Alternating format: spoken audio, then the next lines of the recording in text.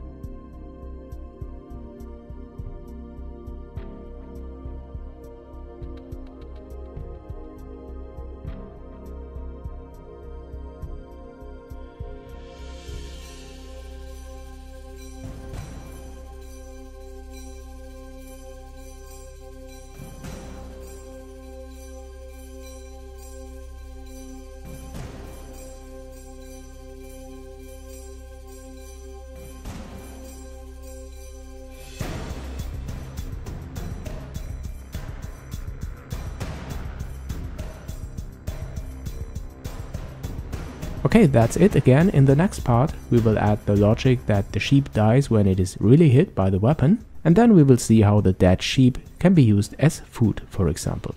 So thanks for watching, don't forget to subscribe, and think about supporting me as my patron. This would really help this game kit and my channel grow. See you soon guys on JNM.